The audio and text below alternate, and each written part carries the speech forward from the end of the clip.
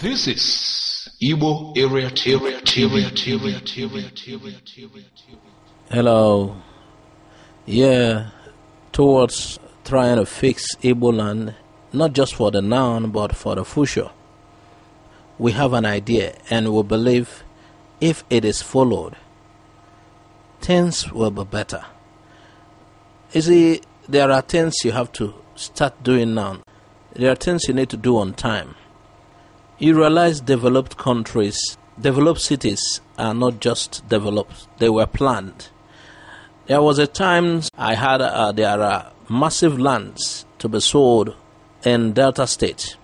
I was so happy that Igbos will have a place to establish, instead of going to where their investment might be threatened. I think Delta State Asaba is home for them. But there's something I asked while doing my enquiries. I asked if there is a plan for those areas. It's not just about selling lands to people and, people goes to build. There is no development plan. No, you need to work with a plan. You need to tell people where to build. We don't just need to build houses. There are several other things. Planned cities. We need to build planned cities for future's sake. Now, I would like you to look into the following materials. I think it will be helpful. And we would like the people concerned to act facts with it. It is very, very important. Why Anambra towns need to create parks and cemeteries. This is by Azoka Onwuka. As a boy growing up in Anambra State, we had no need for parks, recreational centers, and cemeteries. Every compound was a park or recreational center because it was large enough to be used as a football field or a playground. There were churches, especially Anglican and Roman Catholic churches, with primary schools with large sports pitches for football, volleyball, table tennis, races, etc. The gates of these churches were always open. Some of them did not even have full fences. People, including amateur football players, used the field within this church compound as training ground. Community sports competitions were held in these fields. In addition, community squares were available for us to play. If the community square and school compound were far, each street could be converted to a makeshift field for football or any other games. Cars were few. Upon the approach of any car or motorcycle or passerby, the game would be paused. We rode our wheels and tires on the streets and rode our bicycles on the streets and school fields. We even had wheel rolling competition and cycling competitions. There were streams to swim in. Some of the streams were even wide enough for us to play water handball in. On some Saturdays or holidays, we could play in the stream from morning to evening. To ensure that we were not punished at home for staying too long in the water, there was a plant we were told to tie together near the stream to make our parents forget to punish us.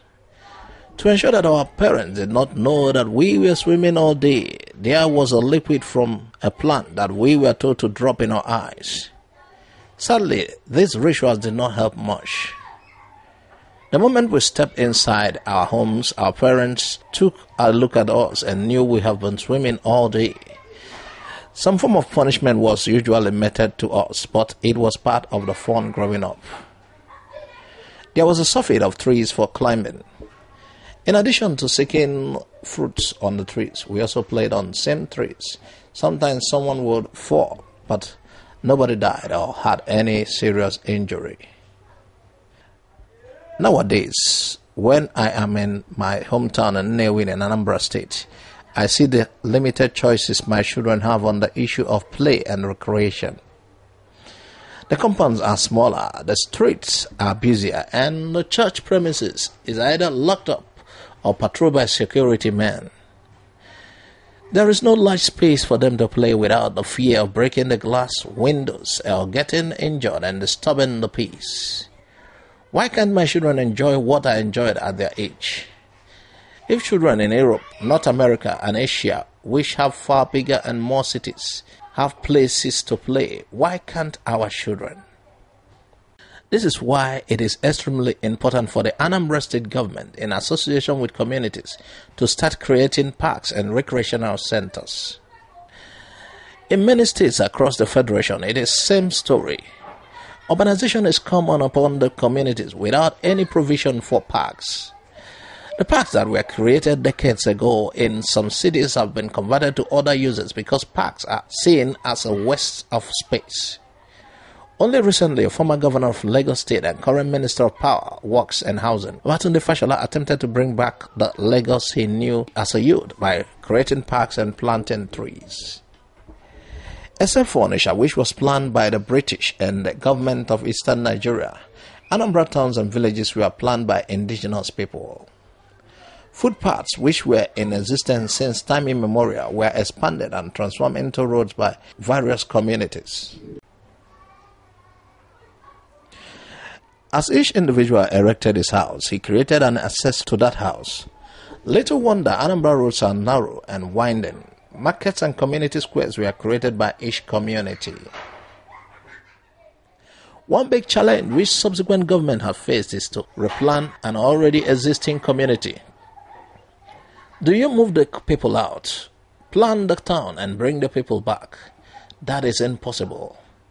It will create chaos. The best planned cities are those which are planned first, which with plots of land allocated to people. But in Anambra town grew first and were later planned. That is more difficult ways of planning a city. If the residents of the towns are left to decide whether to create parks, they will not do that because many people believe that parks are a waste of space.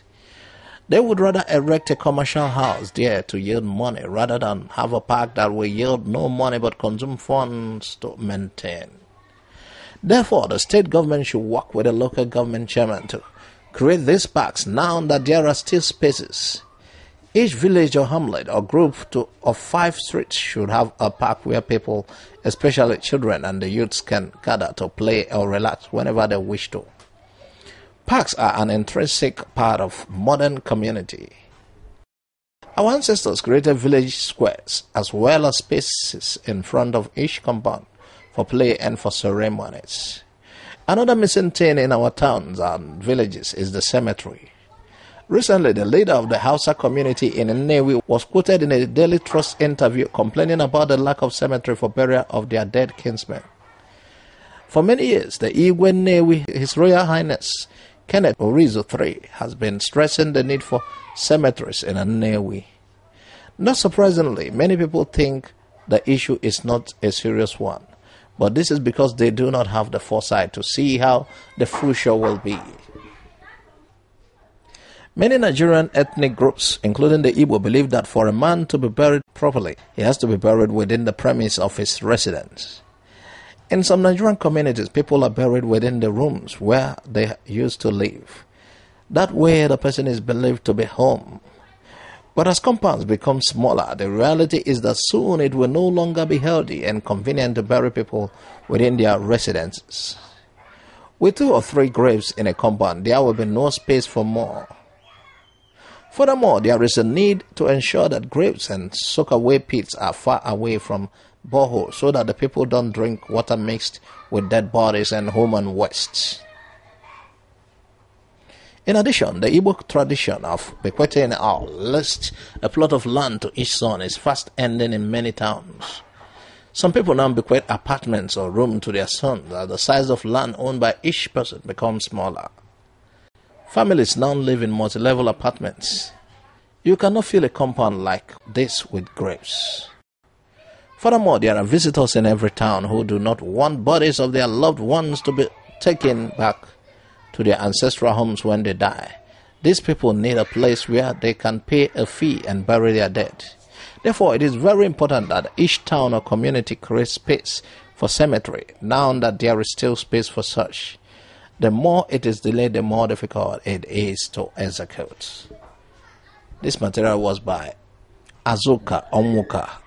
He is stressing for the need to have recreational parks and cemeteries. That our places now has, it wasn't like before when there are a lot of space where people can play. Now buildings and several other things have taken the spaces. There are no more places for recreational activities, cemeteries.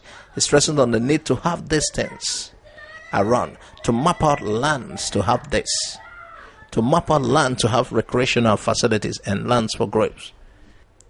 That the time has come when people shouldn't say he must be buried in his compound because of space, development, modernization. Thanks for listening to Igbo Area TV. Please subscribe to our YouTube channel for more updates. You can also visit our Facebook page and like the page. You can join our Facebook group, Igbo Area TV. God bless you and bye for now.